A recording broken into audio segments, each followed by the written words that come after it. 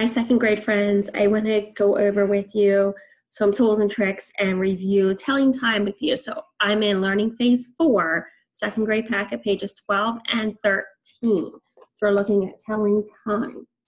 Okay, so when we look at telling time, we need to remember that the hour hand is the shorthand, the minute hand is the long hand. Okay, I am going to go to that same math website that we went to for clock or for money, and they have a clocks app on there. I love this website for some hands-on practice. It's a life skill for you guys to learn how to tell time on an analog clock that you have to read. The long hand is the minute hand, the short hand is the hour hand, and depending on where they go, what time is it, okay? So I'm going to go down here and choose my clock, gear clock, and then, so we see here we have our clock. Can I make it bigger? Yes, perfect. So I have my long hand, which is the minute hand. My short hand is the hour hand, and I'm actually going to label that. I want my hand labels. Okay, so the long hand is the minute hand. The short hand is my hour hand. You'll notice as my minute hand moves fast, my hour hand, that short hand, is also moving, but it's moving a lot slower, okay?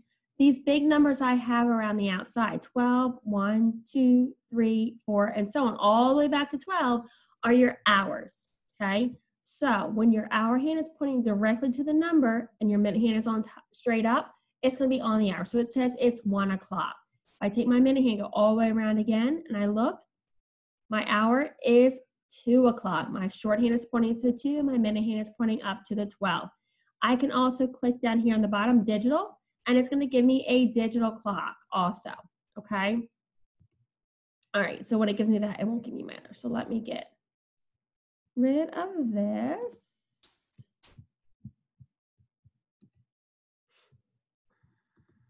All right, so I am, hold on one second.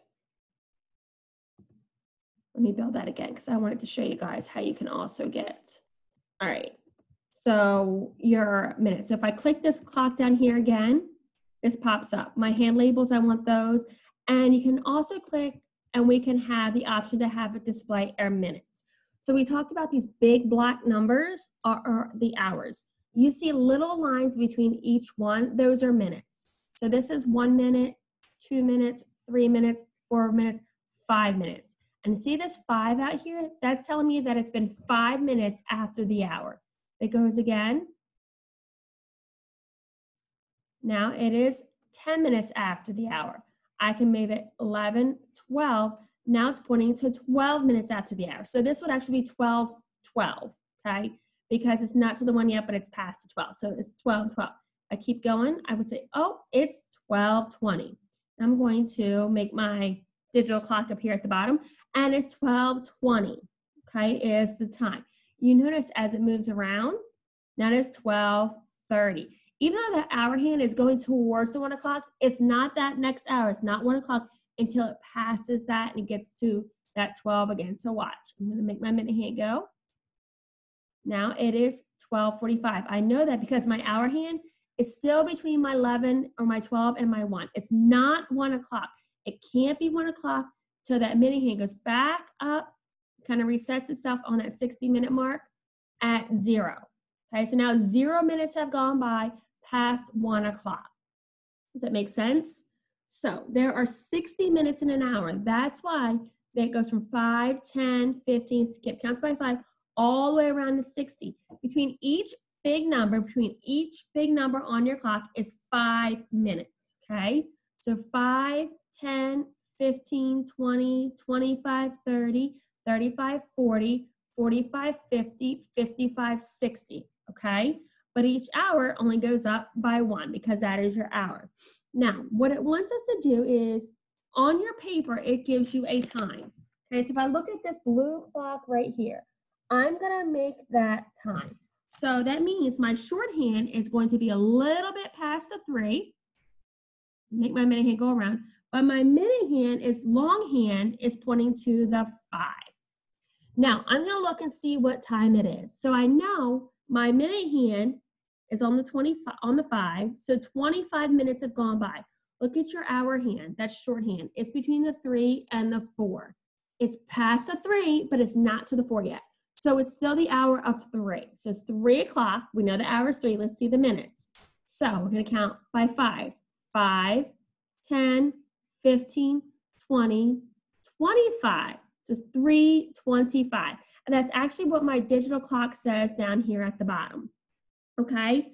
So that's what you're going to do for some of these math problems. You can pull up this website. Again, it's free, appsmathlearningcenter.org.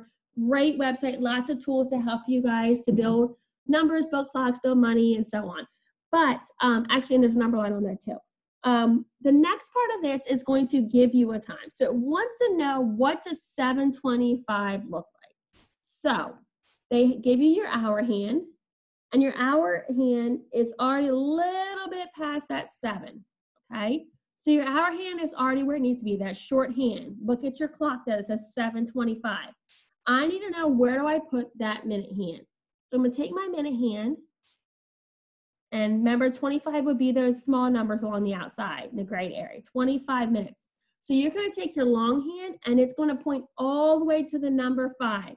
So that clock is 7:25, okay?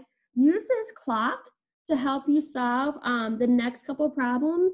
There's some problems like soccer practice starts at 3:30, Gabe arrives at practice at 3:20.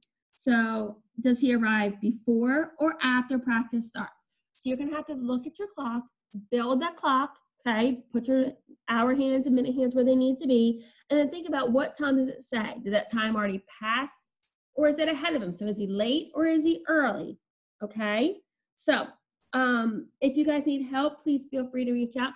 Families, practice telling times with your children. If you don't have an analog clock that looks like this in your home or something similar, I highly recommend getting one, or getting your child a watch so they can practice telling time on their own. So if we go out to a store somewhere, or they're at a restaurant, and then we think long-term too when we're gonna be getting a job. But anyway, so I won't get too much into that.